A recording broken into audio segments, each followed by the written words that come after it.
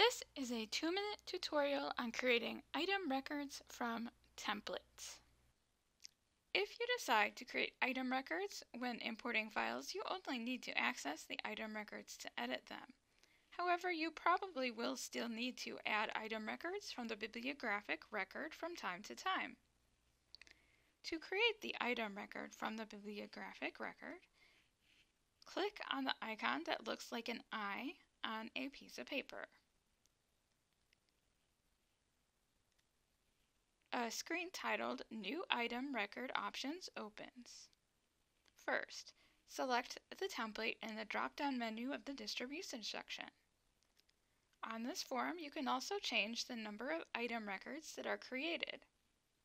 The additional lines of the distribution section are to add item records with different templates. For each of the item records that you create, add a barcode number to the item barcode section, and then add the call number and alter any other settings, and press OK. The list of item records will appear, but you still need to press Save on the bibliographic record to save the item records. When you need to access the item records to edit them, select the icon of the arrow at the end of the semicircle.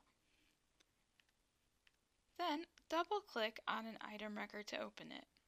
This has been a 2-minute tutorial on creating item records from templates. If you have any questions, contact help@ccslive.org.